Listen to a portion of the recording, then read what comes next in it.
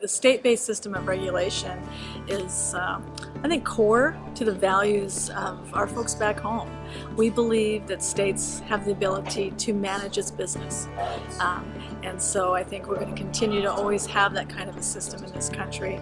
I think as we move through all these covered agreement discussions, I know that the federal government, I believe, is going to back us up on that as well.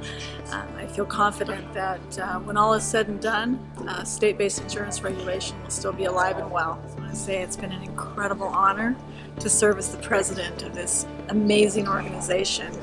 And I look back and I think about all the different members that I've had the pleasure of serving with in this member-driven organization, and they're so dedicated to their states and all the folks back home. And I really appreciate all the work they've done and all that we have accomplished this year. I want to say thanks to Kimberly Williams-Paisley and also to RJ Mitty for doing work with our organization this year, helping educate consumers about the importance of insurance to their families and to small businesses across the country. They did an incredible job, and RJ Mitty, you rock. I hope your bad breaks get a little smaller next time. We've made a lot of progress in Washington, D.C.